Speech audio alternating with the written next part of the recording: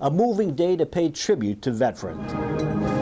Several hundred people gathered in the Memorial Hall at the State House to remember what veterans did on this day and what contributions they made to America.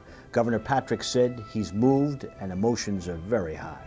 Veterans Day is, of course, a day of remembrance and gratitude. Governor Patrick also said he was presented a baseball cap by veterans, which he wore proudly.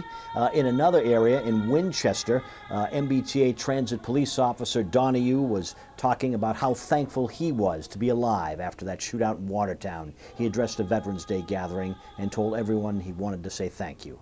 I'm Mike Bello for the Boston Globe.